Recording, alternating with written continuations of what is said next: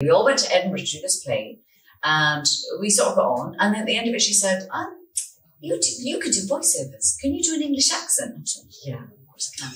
And she said, I do voiceovers in Soho at this place, which is now closed. Would you like to cover me? I'm going away for a week. And I said, yes. So I went in, was thrown in at the deep end, started doing these commercials in this place in Soho.